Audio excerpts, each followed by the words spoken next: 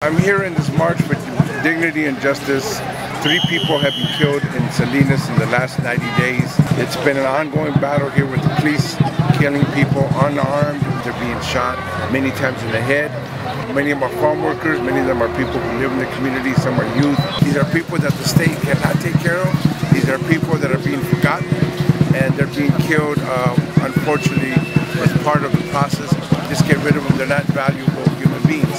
So we have to change that whole, and that's why I'm running for governor and why I'm doing everything I can to be behind these kind of actions, these kind of marches. And when it comes to electing public officials, I always look for those people who have the experience, who have that social mentality, that idea of justice and equality, and I can think of no other better person than Mr. Luis Rodriguez. So I'm here to support anything that begins to bring accountability to this police, that can have citizens' view boards, that can have federal and state participation, trying to figure out what are we going to do to stop these killings. These are law enforcement. They're paid by tax dollars. They're not here to be killing our community.